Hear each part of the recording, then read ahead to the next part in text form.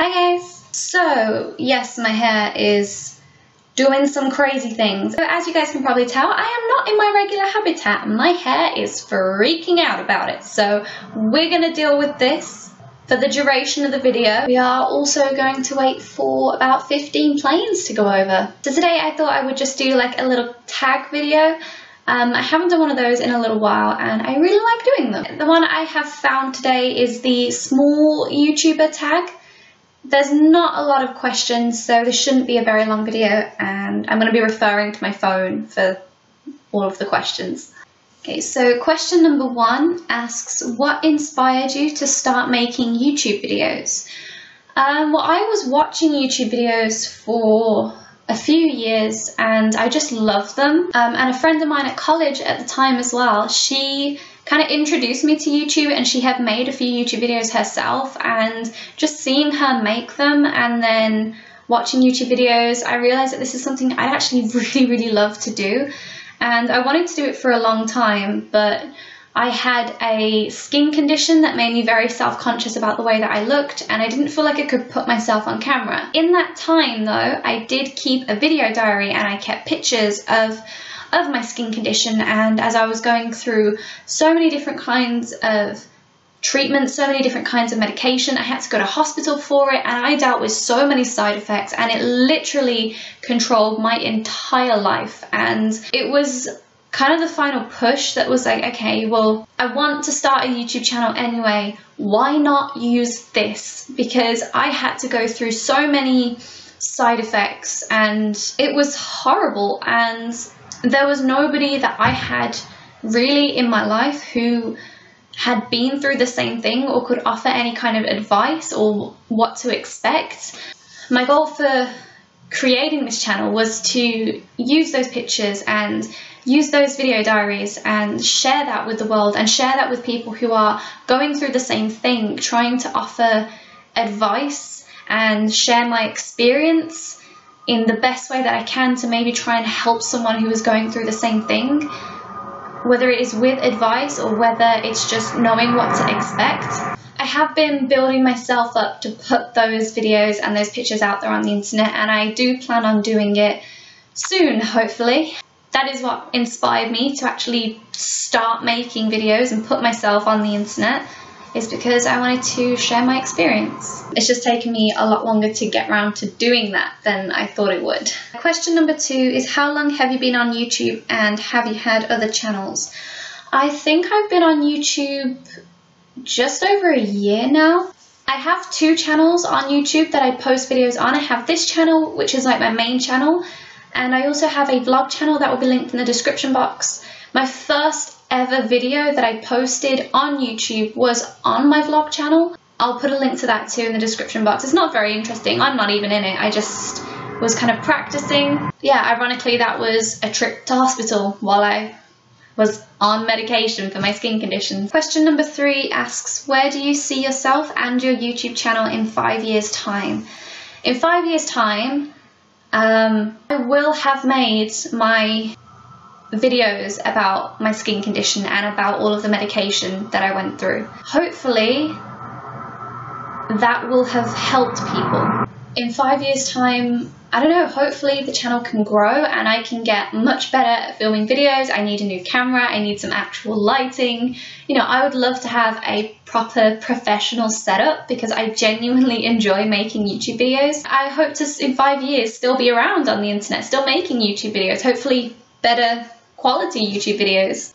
You never know, maybe in that space of time I may be able to do YouTube as a job so that I can work from home, which is something that has always been a dream of mine, and being able to do that would enable me more time at home where I could write my books, which is really what I want to be doing with my life. That's like my life goal, is to be a published author. So I mean, I'd love to do YouTube as a job, but if my channel could enable me to work from home and write my books as well, that would just be life goals. Question number 4 asks, what message are you trying to get across with your videos? I guess it kind of depends on the video.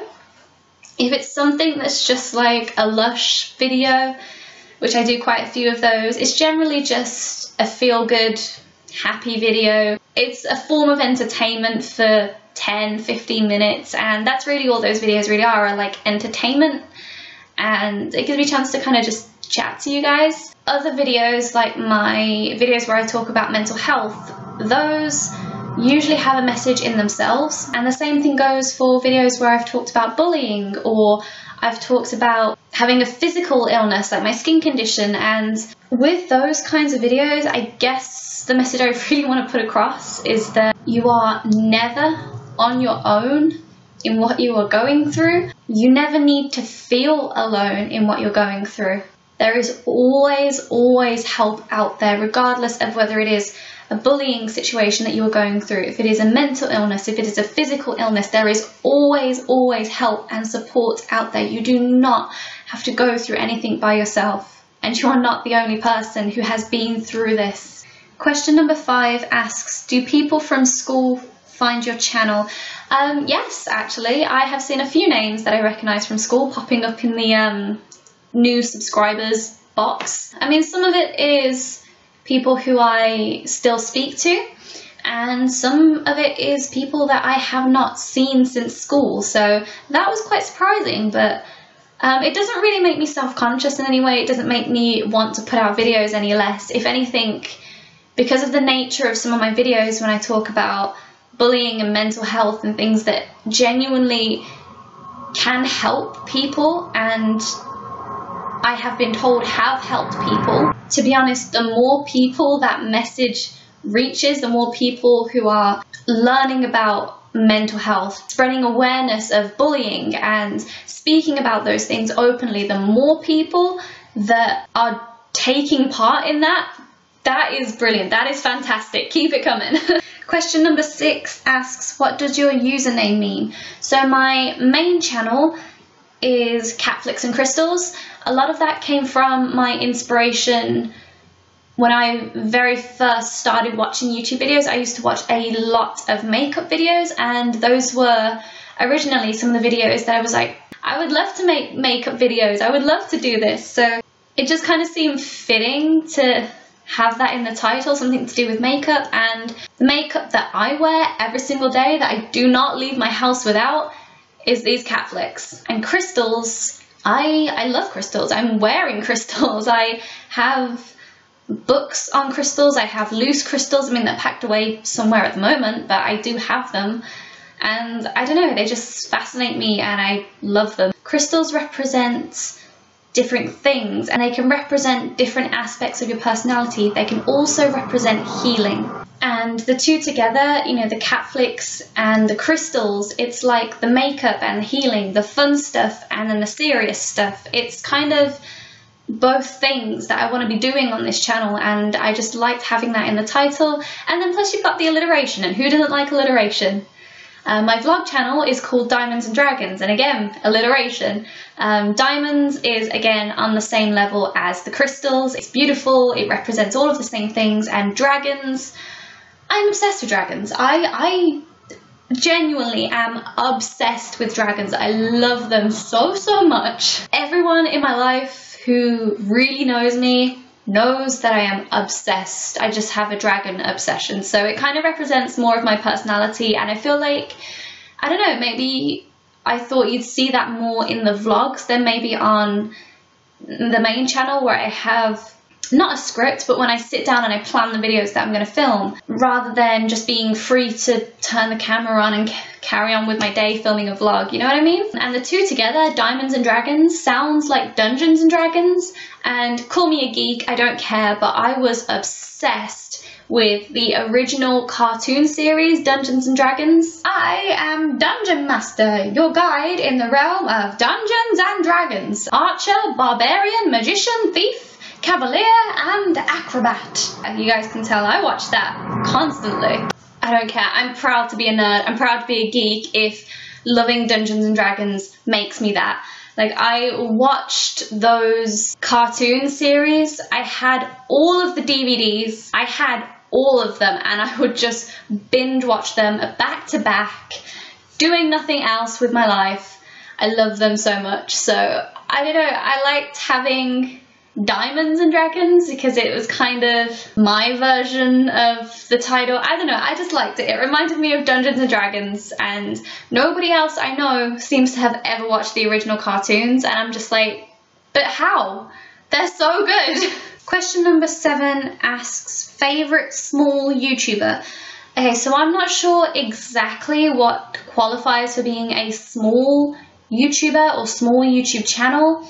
But there are a few smaller YouTube channels that I do watch, so I'm just going to kind of list them. Kelly Jane. She is a friend of mine and I would love to do a collaboration at some point. She has been on YouTube longer than I have. Her videos are much better quality. Flickadapoop. Again, another friend of mine, she makes ASMR videos. I do have an ASMR channel myself. I probably should have mentioned that on the do you have any other channels on YouTube question. Yeah, I kind of forgot about that one. It's because it's been a while since I posted anything on that one. I love ASMR. I love watching ASMR videos. Not too many people really understand what ASMR videos are, but she's one of the people who genuinely does, and she just makes ASMR videos. And I will say she is also incredible at makeup, but whether she will post a makeup video, I've been trying to encourage her to do that. But another small YouTuber who I wouldn't say I watch regularly, but I have watched quite a few of her videos, is Elsa Rydell. I actually found her channel when she commented on one of my videos. I can't remember which video it was that she commented on. She said that she made videos as well, so I went to have a look, and this is going back a while now, but one of the first videos of hers that I watched was just her sitting down. I think the video is uncut, unedited, and she's just speaking about mental health and what it's like living with a mental illness.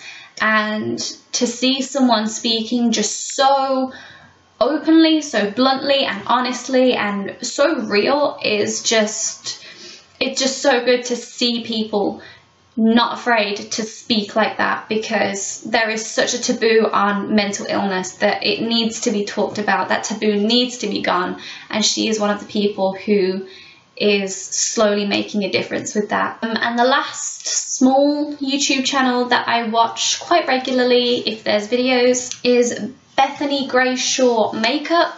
Stunning, absolutely stunning.